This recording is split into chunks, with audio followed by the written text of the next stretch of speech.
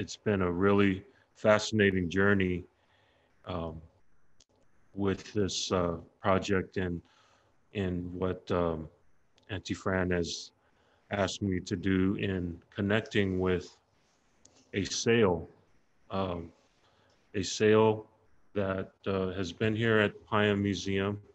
It was gifted to the museum from a family from, oh, no, sit down, from Polowat, and the the idea was for me to, as an artist here, to find a connection to respond to the sail. And so I got to spend some time with the sail, and I brought my son Leone here too, right? To look at the sail and talk about it and how it was made and where it was from, and just to try to find out and connect to its story, its origin, what it was used for, the people, the culture that it's from. And so that's what we did, and we did some research online and found some videos and photos of people and family from the island, or I'm sorry, from the atoll. Yeah, Polowat is actually an atoll, which is different from an island. Um, Usually, it's a ring of land with a lagoon in the middle. Polowat is a little different, but it does have its lagoon. And actually, Mickey, I think you can pull up the map of what Polowat looks like. Yeah, so there's Polowat right there. Where are we? Yeah, Where are so we? so Polowat is located in the federal states of Micronesia, which is the Western Pacific area, and it's in the state of Chuuk, and it's one of the atolls that are part of that state. So we're very far on the other side of the Pacific. So how many airplanes do we have to take, and how many cars? Oh, well, you have to take airplanes and boats, And cars? maybe a car. I don't know if there's any cars on Polowat. Maybe you have to take 4 cars in 24 days. Yeah, well, it's very far. So I think you have to fly to Hawaii and then maybe to Guam, and then maybe you take a boat there or an air or a water plane. Or maybe a speedboat with the bunker where you could sleep in Yeah, all night. I think we'd have to do some more research on how to get there. Or maybe you take a canoe with the sail Where do you sleep? in the canoe. But and maybe that sail was used. Can you pull up the picture of the sail, Mickey? I would love to. Wait, that's in the shape of the sail. Yeah, it is kind of in the shape of the sail, huh? The island, the atoll. Yeah, that's a good observation. So that's the sail that we are responding to. And where was that sail made? What's the name of the atoll? Polowat. Polowat. Polowat, right? Okay. And who made the sail?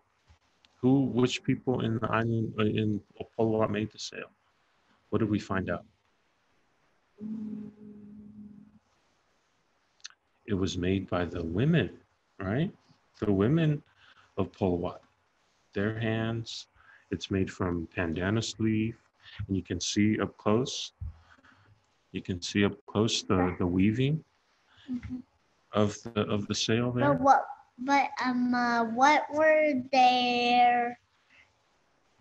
were their hats made out of? Their hats? Well, their headdresses, I believe they're made out of flowers. They probably used the pandanus leaf too to weave the band and color it.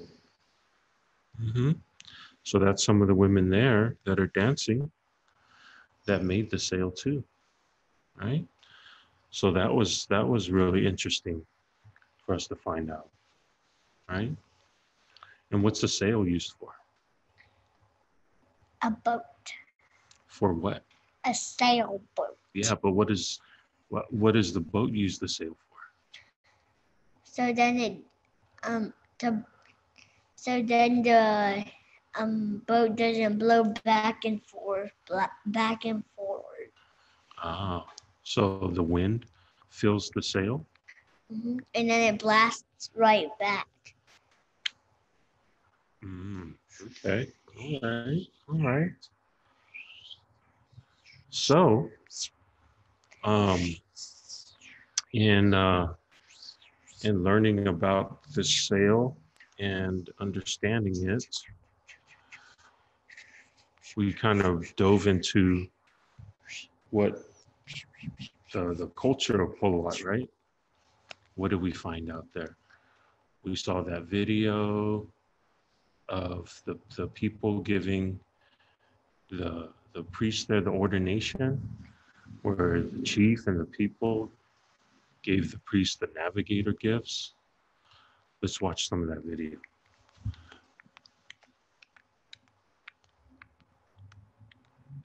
Basilio receives a very special award from Chief Manipy, who ties Basilio's wrist with a young leaf from the coconut tree, signifying an honorary completion of the study of navigation. Polowat, the islands of Patu, and neighboring islands of Sadawal, 150 miles west, are home to what are probably the last traditional navigators of the Pacific. Oh, is it land? With an unparalleled knowledge of stars and sea, and information passed through songs and stories for centuries, these navigators can sail their canoes where they choose without Western navigational aids of any sort. Canoes have been sailed recently to Guam, Saipan, and Japan, and when help was needed in Hawaii, on the other side of the Pacific Ocean, it was from these Caroline Islands that the navigator came and sailed a canoe from Maui to Tahiti, never having been to either of these islands before. They're to Hawaii and then Speaking in the ancient language of the navigators, Chief Manipy gives Basilio a necklace of fire coral and awards him the title Navigator to the Heavens. The fire coral, when alive underwater on a reef, gives a painful burn when touched. This piece has been taken from the sea and prepared for Basilio. Worn exclusively by traditional navigators, the necklace symbolizes burning desire and power. Representatives from the 4 islands of Patu bring gifts and explain the significance of each. From Polowat comes a carving and a mat. From Tamatam comes a canoe paddle for transportation and a canoe baler to get the water out of a canoe. Polop sends a breadfruit pole so that Basilio can reach this way and that way among the islands to bring in people, much like one would do in a breadfruit tree. Also from Polop comes a carving of a shell, designating Basilio as one of the men who can call people to assemble. 2 plaques are brought from the island of Hope. One represents the ability to gather people, while the wood carving represents the marimar, or flowered headdress, which contains only good news inside. Basilio's biological family then gives intricate beadwork necklaces to the members of Basilio's new family of the church. After preparations are made and his new family has taken communion, Basilio first offers communion to his biological family and then to the rest of the congregation.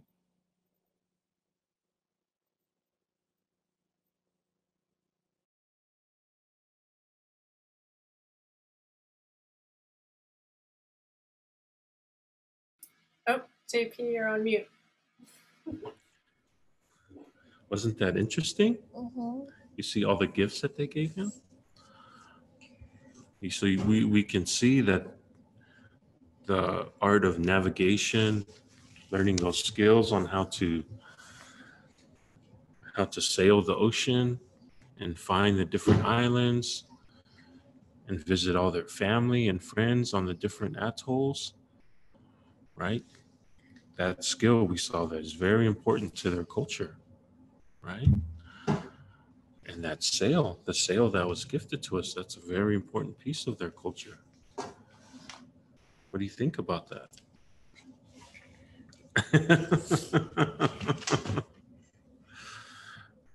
Oh, hold on. What are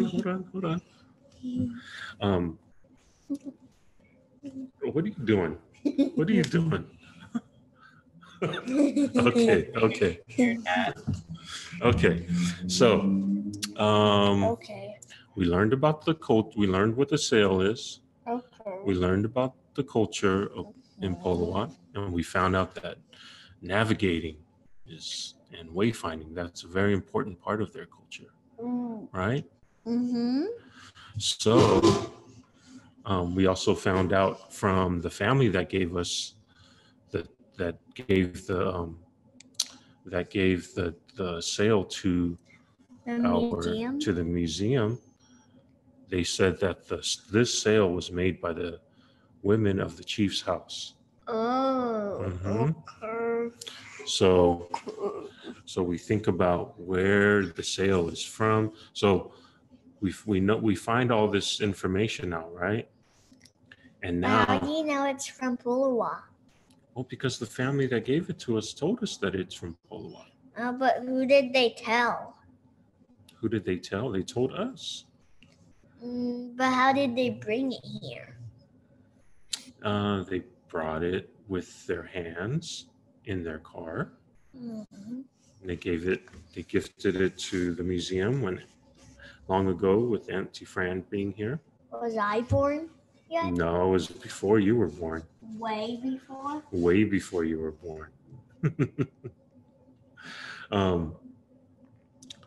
So we found out a lot about the sail. We found out a lot about the culture.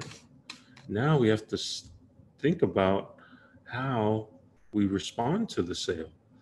What will we make that's going to respond to it? What do you think we should do? A voicemail. A voicemail? What else? How about something artistic?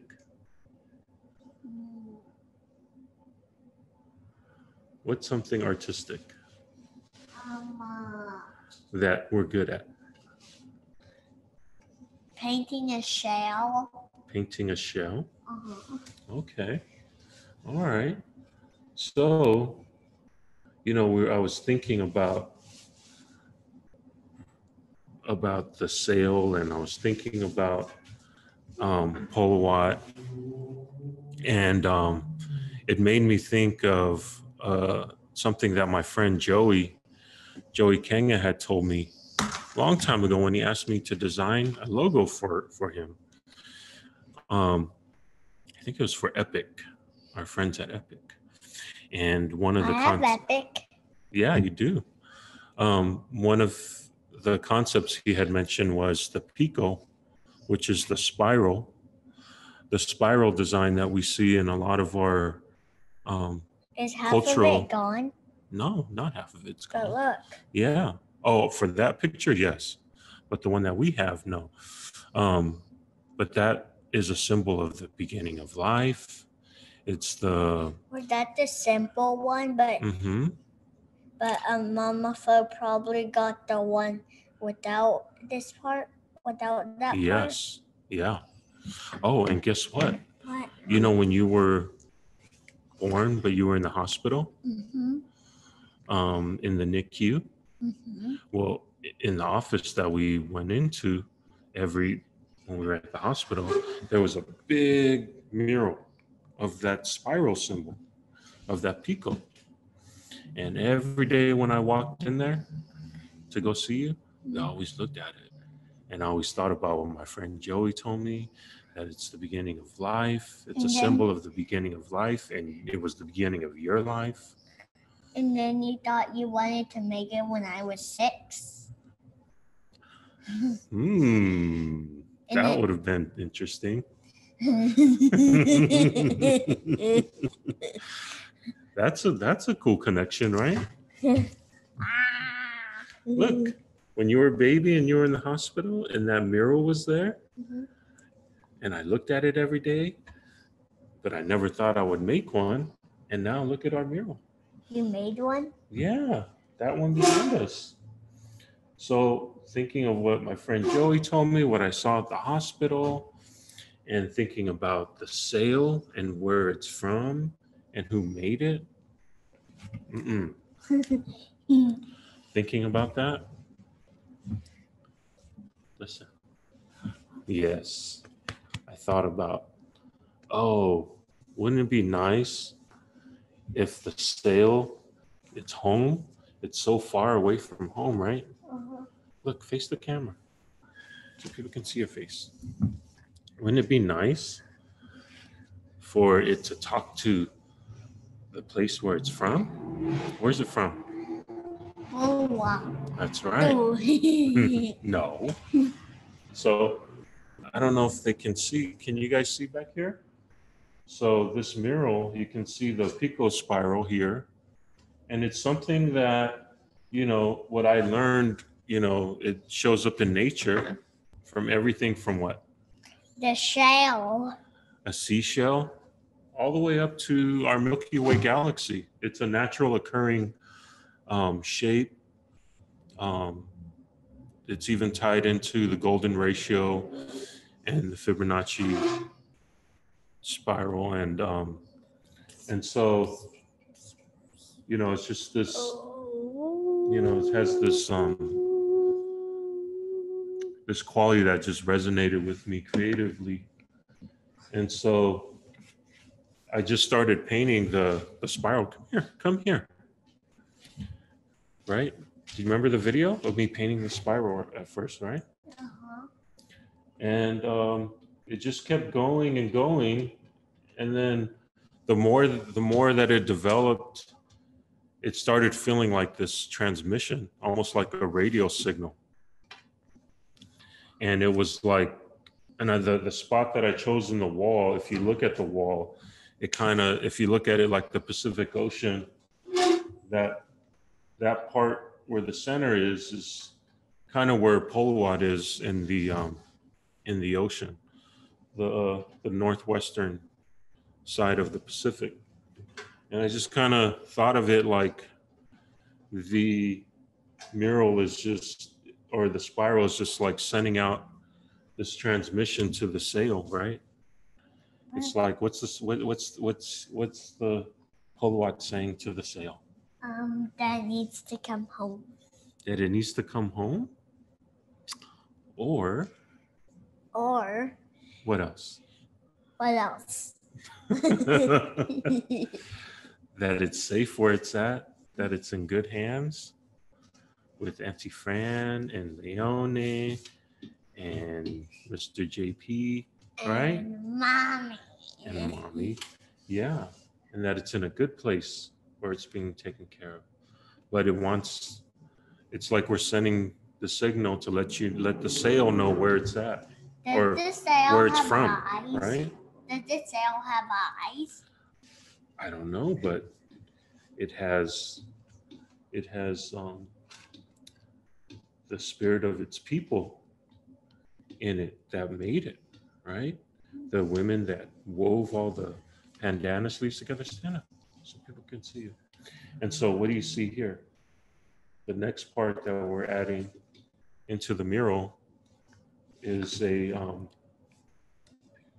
snapshot of the women of Polowat. And I found some video footage of them, in that video, of that ordination video of them dancing.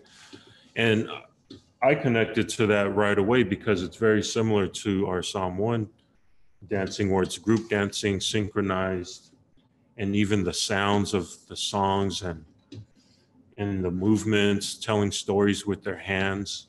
And I just felt, when I saw the movements of their hands, that's why I wanted to make sure that we have a image of their hands, because their hands, I feel like once we have the sail set up right here in front of the mural, it's like their hands are pushing energy and vibration into the sail. And you also have the spiral sending out that transmission of vibration and energy. To the people. Yeah. And then they'll send a message to the sail for Yeah, them. that's right. That's right. Come here. Hey, come here. Come here. Come on. People want to hear from you. Huh? They want to hear what you have to say. So what do you think about that connection? Yeah? Can you understand it? With the spiral, and it has vibration and energy. I can't understand the words. Oh, there's no words up there. It's just sending this feeling to the sail that this is where you're from. You're from Polowat. You were made here by these women, by the women from Polowat. And they're sending good vibrations and good signals to you that you're safe, huh? And that you're loved. And maybe one day you'll come home.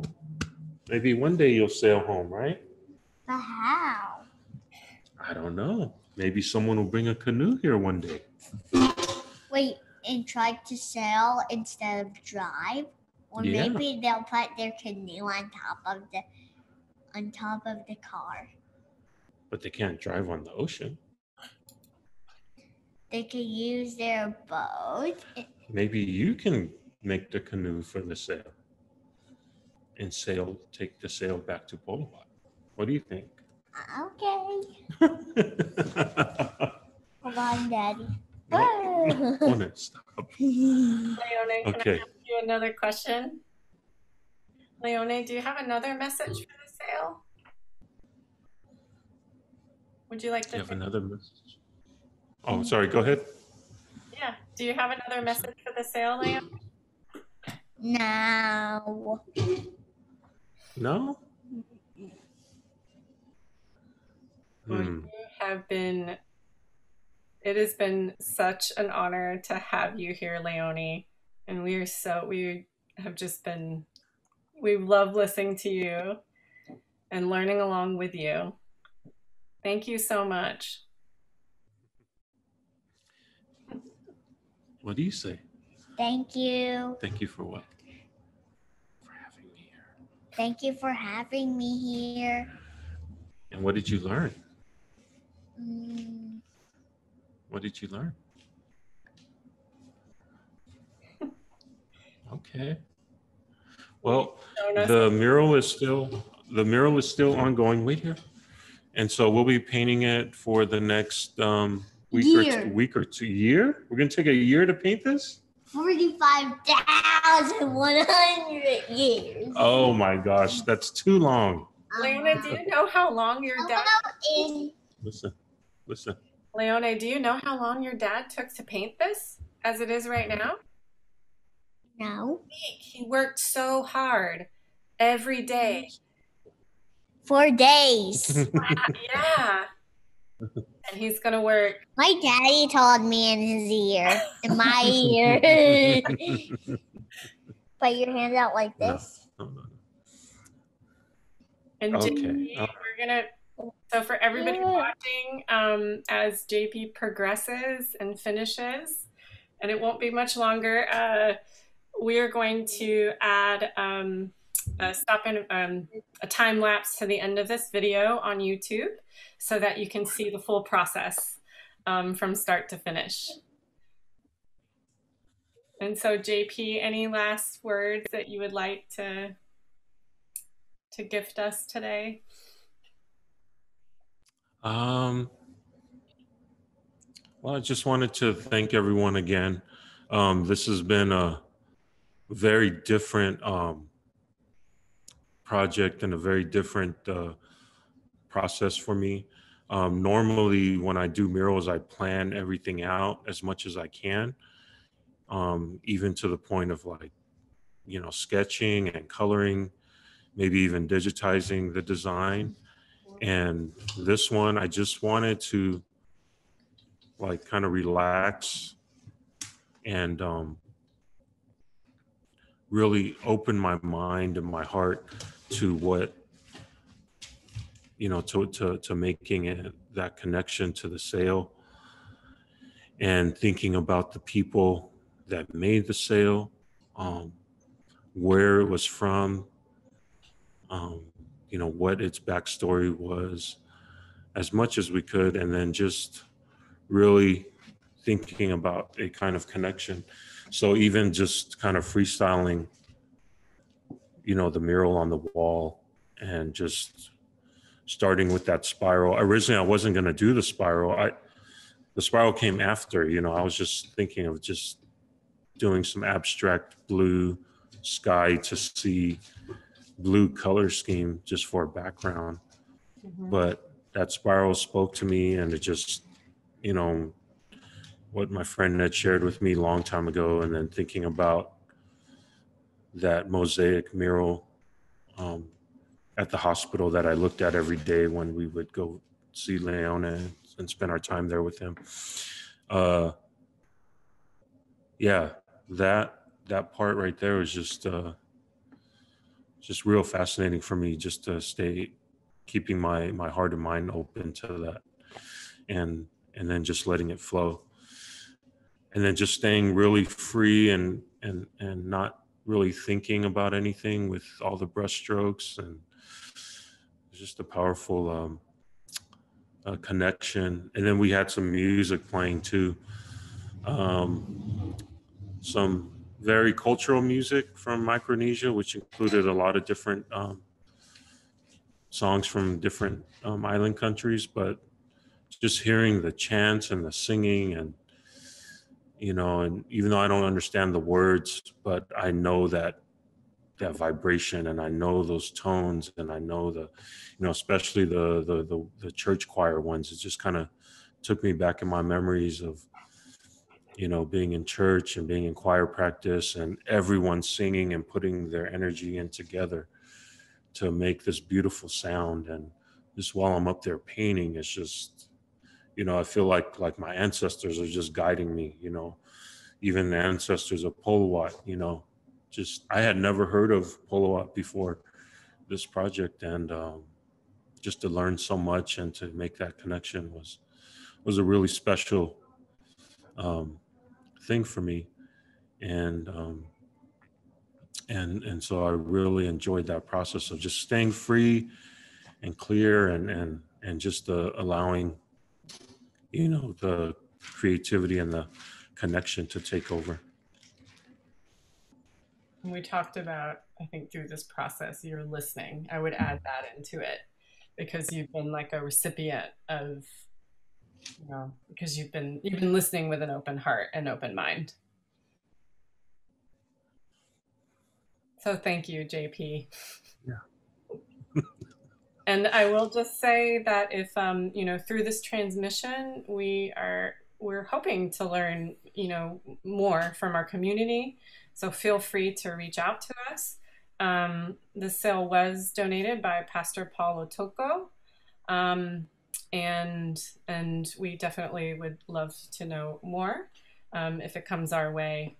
And we will be thinking about where the sail will, you know, end up on its journey. And we're just so blessed to be taking care of it. And it's been in good hands, JP, with you. So thank you for listening. Thank you for letting it guide you. And thank you for everybody who has joined us today. We will see you next month. Check back in with us at the end of February, and we'll see you then.